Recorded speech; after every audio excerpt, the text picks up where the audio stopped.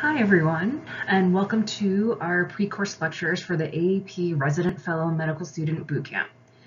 For those who don't know me, my name is Jennifer Suhu, and I'm one of the sports attendings at Weill Cornell Medicine and New York Presbyterian, as well as the Associate Sports Fellowship Program Director here. Today's lecture will be a quick lecture on Introduction to Musculoskeletal Ultrasound to hopefully help prep you guys for our bootcamp in person in New Orleans. All right, I have no financial disclosures. I just want to acknowledge Dr. Nate Olofsson for help with the majority of these slides. All right, so what is musculoskeletal ultrasound? So musculoskeletal ultrasound has become a mainstay in a lot of our current practices and uses high frequency sound waves to help diagnose soft tissue and bone pathology, as well as help guide interventions. How does ultrasound work? So it works by using the piezoelectric effect. So what happens is in the probe, you have crystals that are located at the very tip of the transducer and is usually agitated by electrical current, which leads to production of an ultrasonic wave, which is transmitted into the tissue via coupling gel. These same crystals then serve as receivers of these ultrasonic waves that bounce back and from the tissue and are absorbed by the transducer crystals and generate specific electrical signals that are then processed into an image that we then see on our screen. This is an example of an image that we would see by this type of effect. So there are a lot of different terminology to describe how these ultrasonic waves act and move through soft tissue. First is reflection, so it occurs at interface of different tissues. So the greater the difference in acoustic impedance between the two tissues, the greater the reflection. Next is transmission, so the waves moving through the tissue. 3 is attenuation, so with increasing depth, the waves tend to weaken. And then last is refraction, where the waves can change direction. All of these can combine to give the image that we then see on the screen. So what is the scope of musculoskeletal ultrasound? So the advantages of using musculoskeletal ultrasound is that it has no ionizing radiation, so very safe for all of our patients. It's dynamic, so it can give us good real-time imaging of what is going on. It's interactive. You can do comparisons bilaterally, so if you want to see what one side looks at versus the other, that can be really helpful to identify pathology. It's less expensive than, for example, MRIs. It's very portable, so you can take it between clinic rooms, but you can also have portable ultrasounds that you can then take on the sideline of a field during sports coverage. It has very high diagnostic value, and then it can be very helpful with needle guidance. The disadvantages are that it is very operator dependent, so the skill level of the person using the ultrasound is really important when diagnosing things. It cannot penetrate through bone, so looking into a joint makes it is very difficult. It has inability to completely image certain structures, and then the resolution decreases with increased depth. So the further away something is or deeper it is, sometimes it can be really hard to make it out if it's too far down. Next, I'm going to go through some terminology on how to best get the optimal image. So first and foremost, you want to make sure you're holding the probe correctly. As you can see on the picture on the left here, this is a common way that a lot of people like to try to hold the probe to avoid getting gel on their hands. But the actual best way is similar to the picture on the right side, was you really want to anchor your hand on the patient, which does mean that your hand will become full of gel. You want to grasp the probe low and holding it in your first web space, and you want to make sure your fifth finger or your hand is on the patient, and this is called a full contact sport. The other common terminology that people like to describe this is milking a cow.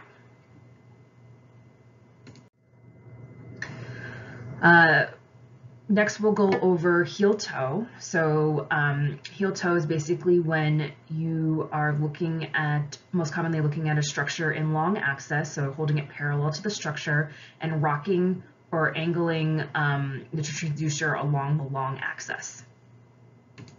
as you can see here, and this is very helpful and helps eliminate anisotropy. Next is toggle and wag. So for this one, the transducer is angled from side to side, usually looking at the structure in short axis or perpendicular to long axis of the image structure, and this can help identify tendons well and also help eliminate anisotropy. Next is translation. The transducer is moved to a new location while maintaining a perpendicular angle with the skin surface, as you can see here. Next is sweep. So the transducer is slid from side to side while maintaining a stable hand position similar to sweeping a broom. All right, and now we'll go into some of the specific ultrasound features to help optimize your image as well. So first we'll go over is frequency. So the higher the frequency, the higher the resolution and less depth penetration. So usually this is best for superficial structures.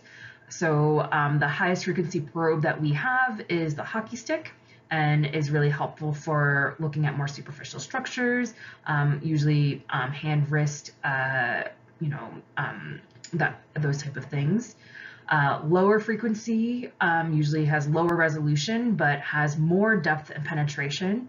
So usually best for deeper structures. So our lowest frequency probe is usually the curvilinear probe, and usually best for looking at kind of the hip or the posterior hip.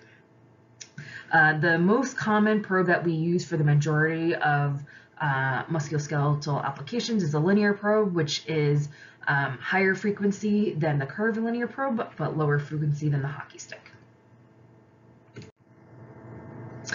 Next, we'll go over depth. So that is something that you can control on the ultrasound machine.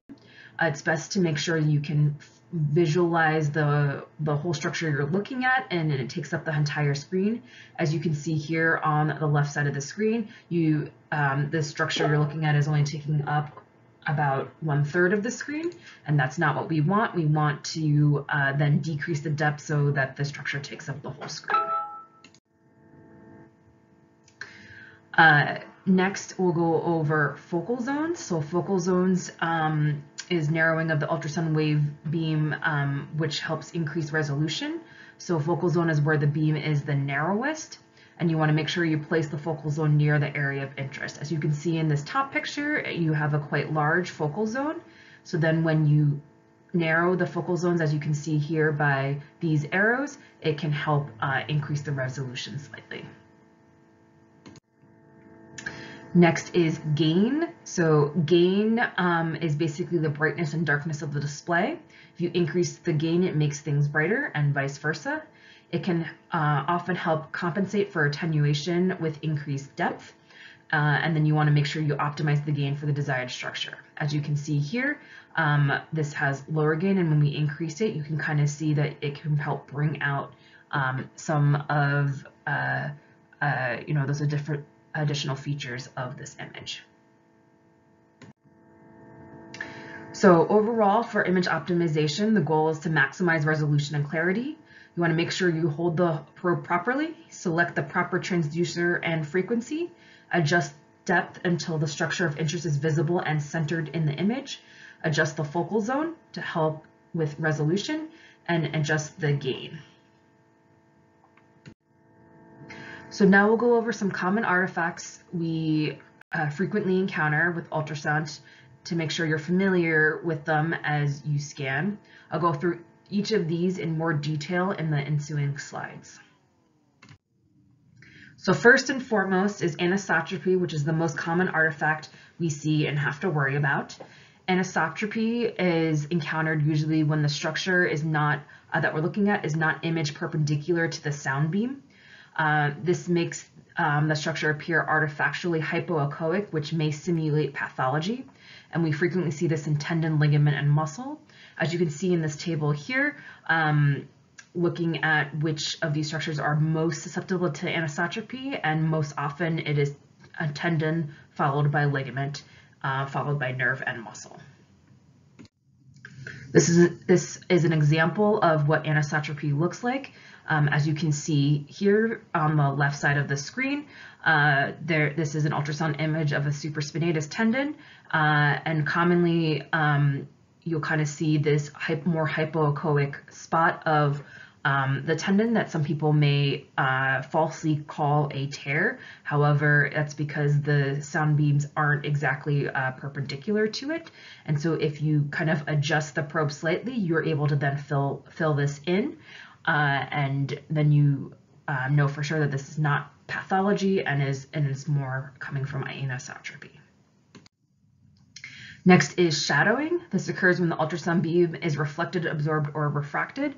The resulting image shows an anechoic area that extends deep from the involved interface. Usually we see this when ultrasounding bone or calcification, foreign body, or gas.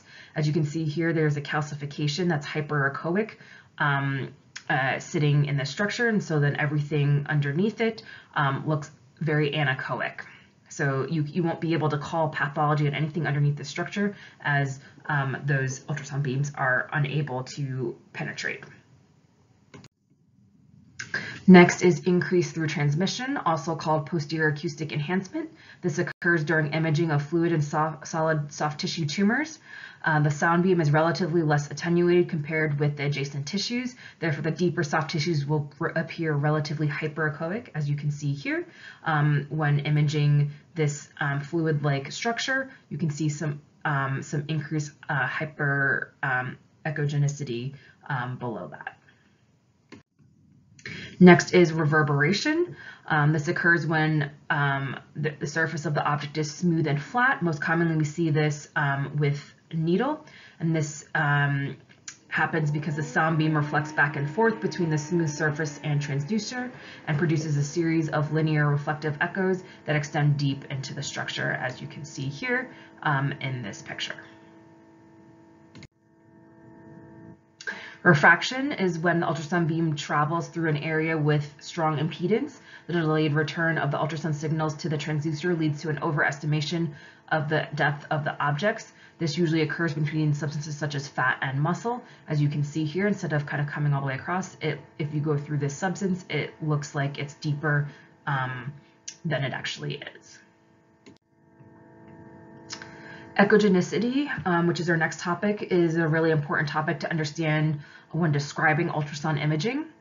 Next, we'll jump into how to best describe the common structures we see based on echogenicity. So echogenicity is basically the ability to reflect or transmit ultrasound waves in the context of surrounding tissues. Hyperechoic equals more, so that's usually white on the screen. Isoechoic is equal. Hypoechoic is less, so that's usually gray on the screen. And anechoic is none and is usually black on the screen. So muscle is usually described as a hypoechoic water-rich background corresponding to muscle fascicles, along with linear hyperechoic strands related to the fibroadipose septa. So in long axis, this looks more like a pennate or a feather-like structure, as you can see here in figure B, and short axis to muscle looks more like starry sky, as you can see here in figure A. Tendon is in long axis, as you can see here in figure A, is described as a fibrillar pattern. So it's basically a succession of fine hyperechoic lines alternating with hypoechoic lines in orderly parallel arrangement. And then short axis, also called pepper and salt, is a mass of hyperechoic granules alternating with hypoechoic granules of the same size, evenly distributed. Bone is described as hyperechoic, as you can see here. It shows it looks bright white on the screen. Nerve, so in long axis, it has a fascicular pattern and it appears as parallel elongated hypoechoic channels of variable thickness surrounded by hyperechoic lines of the perineurium and is usually less orderly than a tendon, as you can see here. In short axis, it is described as honeycomb and is usually a grouping of round or oval hypoechoic points of various sizes, as you can see here. Ligament is easier to evaluate in the long axis or longitudinal rather than the short axis plane. It also has a little bit of a fibular pattern, but it's less bright and less orderly than a tendon. It's very easy to distinguish from a tendon as it connects bone to bone, whereas tendon connects muscle to bone. Fluid is considered anechoic or hypoechoic, as you can see here. And then vasculature usually runs alongside nerves. It is anechoic because it has fluid in it. Veins usually have thinner walls and are larger and more collapsible under pressure from the probe, whereas arteries are usually round, pulsatile, and less compressible. You can also then put the power Doppler on, and it helps you better distinguish what is artery, which is here, versus vein, which is here. So summary, you want to make sure you optimize the image and set yourself up for success, focusing on the depth, focal zone gain, and the most accurate probe. Scanning technique, you want to make sure you stabilize the transducer on the patient with your hand. Make sure you move the transducer a small amount at a time and beware of anisotropy. Practice, practice, practice is the name of the game to help make you the best as possible you can be with ultrasound. And this is also something that you'll be able to do at our boot camp in New Orleans. I'm looking forward to seeing you all there. Here are my references. Thank you guys very much and see you guys soon.